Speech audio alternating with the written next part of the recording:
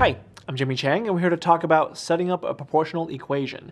Now, in terms of setting such an equation up, it really depends on how the question is worded, and the words or phrases will give you an idea as to how to put the numbers in their proper places. So again, it really depends on what it happens to be, but let's give an example as to how one might work.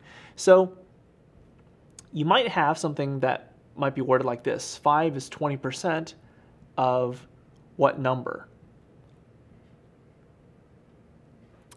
Now, you know the number 5 is going to be used, so you have the number 5. Now, is generally a nice way of saying equal sign. Now, 20%, you can think of 20% as 20 over 100, because as you know, any percent is that number over 100. Now, this is obviously not the entire equation, because then you have to figure out of what number. Now, in that particular case, that's when you have to think about it's 5 over what number. Let's just call it x. Or you can use the letter n for number if you want.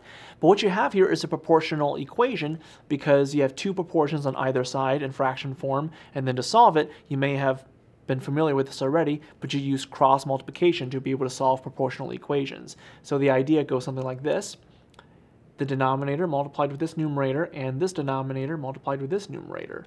So x times 20 is going to give you 20x, and then 100 times 5 is going to be 500, and then you want to divide both sides by 20 to solve for x.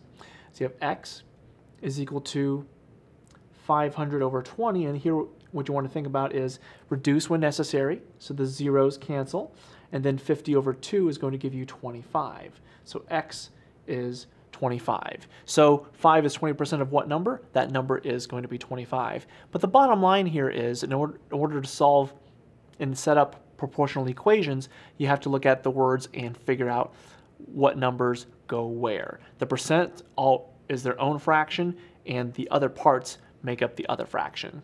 So I'm Jimmy Chang, and that's an example as to how to set up a proportional equation.